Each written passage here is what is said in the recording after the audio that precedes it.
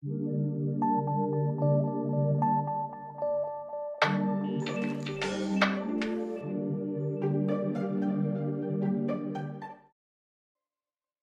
head of the Xianzhou Luofu's divination commission, and a confident, no-nonsense sage. Using her third eye and the matrix of prescience, Fu Xuan calculates the Xianzhou's navigational route and predicts the fortune of future events. She firmly believes that everything she does is the best solution for the situation. Fu Xuan is a 5-star quantum character that is the ultimate jack of all trades. She follows the preservation path. A preservation character would typically provide shields for allies and offer extra utilities to boost the whole team's survivability. Fu Xuan, however, defies the rules. Unlike our current preservation characters who scale with defense stats, Fu Xuan scales towards HP stats. Instead of granting shields, she would absorb some of the damage taken by her allies. Even though she doesn't follow the abundance path, Fu Xuan can heal allies in 2 different ways. She can also enable all allies to resist crowd control debuffs. Even though she doesn't follow the harmony path, Fu Xuan can buff up the team. More so if you grabbed her signature LC and her first Eidolon. Last but not the least, if built in a unique way, she could act like a semi-erudition character. As a quantum element character, this means that if Fu Xuan is able to deplete an enemy's toughness bar, she will deal minor amounts of extra damage, delay the enemy's action by an extra 20%, and inflict a debuff that would detonate once the enemy has recovered. Quantum Element's break effect is arguably the best if compared to the other elements. It combines strong crowd control and high burst damage. The debuff it applies has a damage stacking mechanic where any attack would increase its stack by 1 and would cap at 5 stacks. The detonation damage is based on the amount of stacks. The higher the stacks are, the more damage it would deal upon detonation. Adding the fact that Fu Xuan could apply action delay through Quantum's break effect, it means that Fu Xuan can also control enemies to an extent. It is no exaggeration that our Master Diviner is simply able to do everything.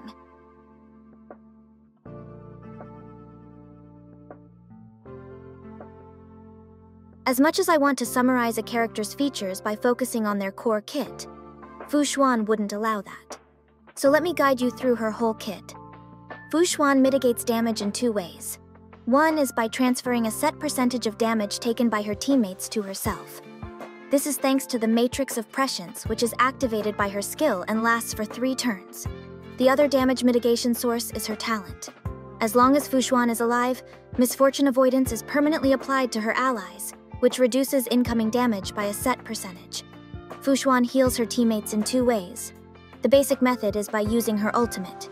This triggers the effect of her A4 trace, which heals all allies by an amount equal to 5% of Fu Xuan's max HP, plus a fixed amount of 133. The other method is through the second effect of Fu Xuan's talent. When Fu Xuan's max HP falls below 50%, she will automatically heal herself based on the amount of HP she is currently missing. Fu Xuan can buff her teammates. Fu Xuan's buffs are pretty straightforward. As long as her skill effect is active, it would increase allies' max HP based on her own max HP, and provide a decent amount of critical rate boost. Fu Xuan's supporting capabilities can be further improved if you grab her signature LC, which provides an extra damage % boost, and her first Eidolon, which makes her knowledge effect additionally increase critical damage by 30%. Fu Xuan can help teammates resist crowd control debuffs. This powerful feature comes from Fu Xuan's A6 trace. When Fu Xuan's Matrix of Prescience is active, it allows all allies to resist an incoming crowd control debuff once. This effect can only be triggered once per Matrix activation. Interestingly, even though this effect wears off as soon as it is able to resist a crowd control debuff, it can actually resist AoE crowd control, meaning it could technically proc multiple times at once. Fu Xuan can deal decent AoE damage. Fu Xuan gets a total of 35.7% default critical rate stats with the help of her minor traces, and if we factor in that, her skill is at level 10. This means that if you work on her critical damage stats, she would be able to deal decent AoE damage through her ultimate, and maybe even through basic attacks. However, before you proceed with a sub-damage dealer build, please make sure to watch the video section where I explain all its positives and negatives.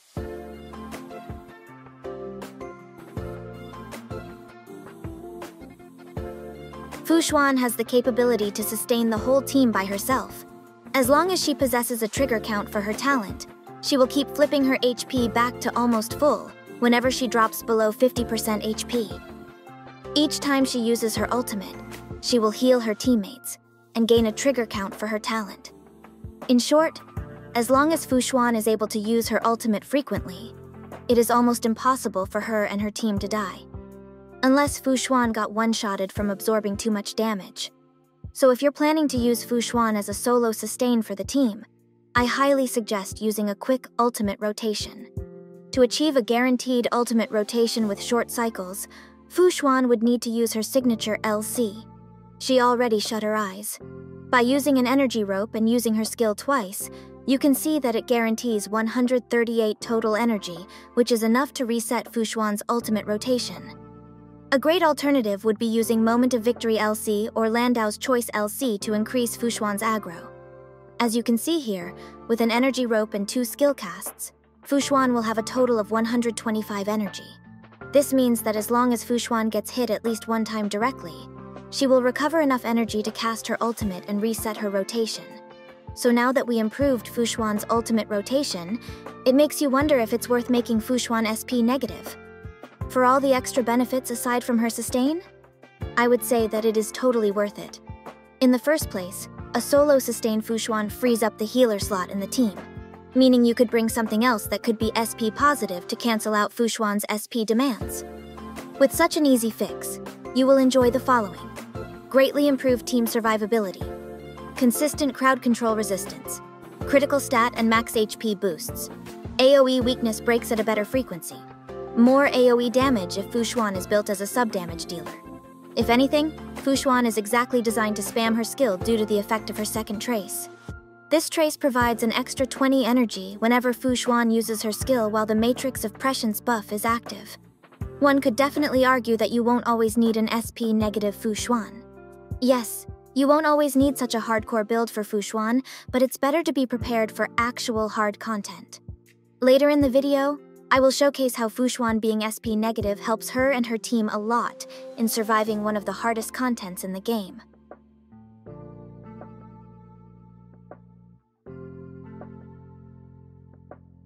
Now that we know how important it is for Fu Xuan to be spamming her ultimate, it makes you wonder whether it is viable to build Fu Xuan as a sub-damage dealer. Short answer, somewhat viable. Long answer, we first need to take a look at her damage potential. This is Fu Xuan's damage compared to a sub-dealer Yukong. Even with a 2-turn ultimate rotation on Fu Xuan, she can only deal 1/3 of Yukong's damage output. But of course, you're not here to listen to me say that Fu Xuan's damage is very poor. You're here to know how to make it work because you want to have fun. There is definitely potential when a character can use their ultimate every 2 turns. If Fu Xuan could somehow get an extra turn on each of her turns, that means she will technically have a 1-turn ultimate rotation. Luckily, a character that could provide an extra turn exists: Bronya. With Bronya alone, Fu Xuan gets an average of 426% performance boost. This gives her enough DPT to act like a proper erudition character. For example, her single target damage becomes quite as good as Himeko. But remember, Fu Xuan's ultimate is a true AoE. This means that if we multiply her damage by 2 if she's against 2 enemies, her 2 target damage becomes almost as good as Blade's 2 target damage. Just remember that these comparisons are Fu Xuan plus Bronya versus Himeko and Blade's individual performance. Before moving on, I would like to emphasize that you shouldn't bother with a sub-damage dealer Fu Xuan if you don't have her signature LC, first Eidolon and Bronya. As already mentioned, her individual damage output is just too sad to be even considered.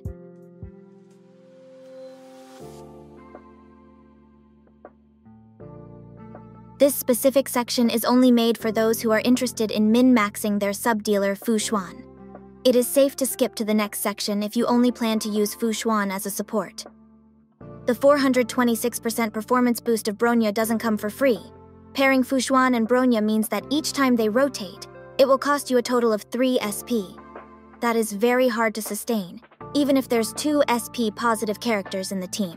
So let's fix the SP problem first. The easiest way is to add Pella into the team. Of course, it shouldn't be some randomly built Pella. It needs to be a high-speed Pella that uses Tutorial LC and Eagle Set. This Pella build allows her to be the best SP generator currently in the game, and will still provide support through her 100% uptime defense shred. This defense shred also synergizes well with Fu Xuan, since it is applied against all enemies. Next is being constantly aware of Fu Xuan's energy meter. Getting hit directly can provide extra 10 energy or more. Even more energy is generated if Fu Xuan is equipped with an energy rope and her signature LC. By utilizing this extra energy source, there are times where you can replace one of her skills cast into a basic attack and still maintain a 2-turn ultimate rotation. That means this rotation with Bronya would only cost you a total of 1 SP instead of 3. When using this pattern, you should use Fu Xuan's skill on her turn, then use her basic attack, followed by her ultimate on Bronya's push. This would result in a better damage burst, since both the basic attack and ultimate are getting boosted by Bronya. Last but not the least, you simply change Fu Xuan's actions with Bronya into 2 consecutive basic attacks, resulting in an SP positive rotation. Fu Xuan doesn't lose that much damage output with this pattern, since her basic attack at level 6 means she is still doing 50% HP modifier as damage each. This totals to 100% HP modifier, which is the same as her level 10 ultimate, though obviously only 1 basic attack gets boosted by Bronya in this case.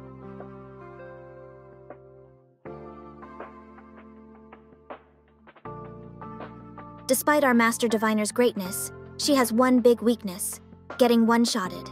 Take a look at this. That is difficulty 6 Cocolia almost one-shotting Fu Xuan. Because we don't have control over Fu Xuan's talent that flips her HP, some AoE nukes could potentially kill her. Worst case scenario is having slightly above 50% max HP when the boss uses its AoE nuke. Without enough HP to buffer the damage, Fu Xuan could easily die. Some might argue that this could be just bad luck. If Fu Xuan had plenty of health before the nuke, she would have no issues tanking it through. I do agree that it could be just bad luck, but there are certainly stronger enemies than Cocolia that deal much more damage. Take yanking at MOC 10 for example. So, despite all the hype behind Fu Xuan's solo sustaining capabilities, it might be best to adjust your strategy to prevent any one-shots from happening.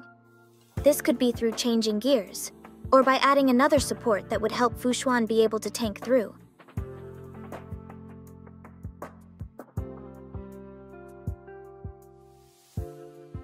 Fu Xuan's Eidolons are not that complex except for her E6. Personally, I think that stopping at her first Eidolon is already such a great value. Getting the second Eidolon is a skill issue. The fourth Eidolon allows her to drop energy rope for an HP rope. The last Eidolon basically converts Fu Xuan into a true erudition character.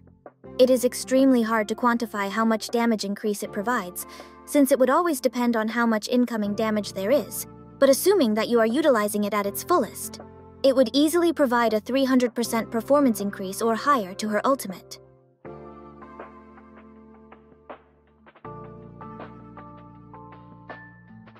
Fu Xuan can actually join any kind of team setups as a full support. You don't have to worry about whether she should be in a mono-quantum team or not. Put her on any team and she will do wonders. But if she really has to pair with a specific character, that would be Silverwolf.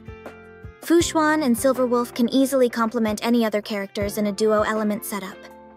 Some quick examples on who they could pair with is Blade and Bronya, Himeko and Asta, or Jing Yuan and Ting Yun. Fu Xuan is only picky if you build her as a sub-damage dealer. As mentioned earlier, Fu Xuan's damage output is extremely low by default, and her only saving grace is to reduce her 2-turn ultimate rotation technically into 1 turn. This is only possible with Bronya. To solve the SP issues of the Fu Xuan and Bronya pairing, you would need Pella. For the last slot, I highly suggest Silverwolf, because Fu Xuan's scaling towards HP stats means she doesn't synergize well with the other Harmony characters. Therefore, the only way to push Fu Xuan's damage further is to keep reducing the enemy's defense to 0. You might wonder if it's even worth making a team centered around a sub-dealer Fu Xuan.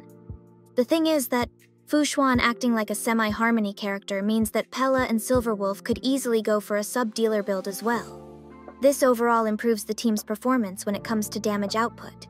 And you don't have to worry about the two being squishy, since Fu Xuan solves that with her preservation character features.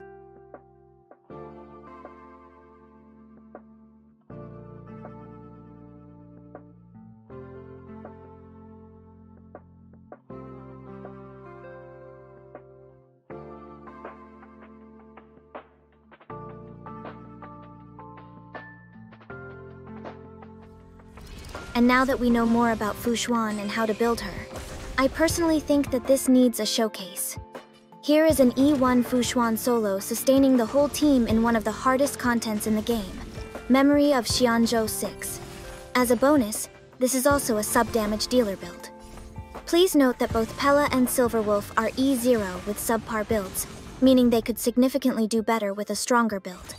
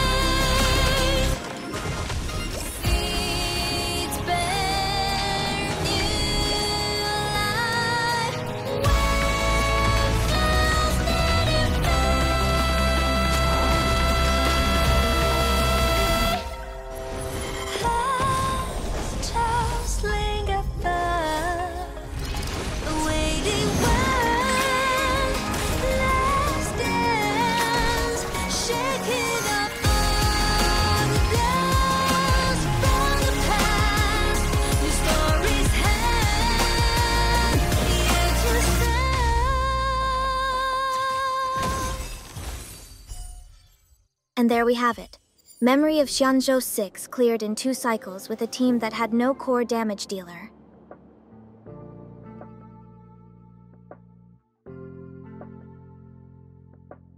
Overall, Xuan is easily the best support on her release. Usually a jack of all trades leaves a bad impression, but Xuan would easily pull out a no-you card and prove herself otherwise. Should you try to pull or build Xuan if you get the chance? Yes. Pulling for Xuan reminds me of pulling for Silverwolf. She has so much value as a support that it is easy to regret skipping her later on. Xuan is a massive QOL once she joins your team. Her role compression is easy to underestimate when you personally haven't used her. Everything will become apparent once you are able to test her and have a good grasp at what she really brings into the table. And that's it for now. Like if you enjoyed the video and subscribe for more content.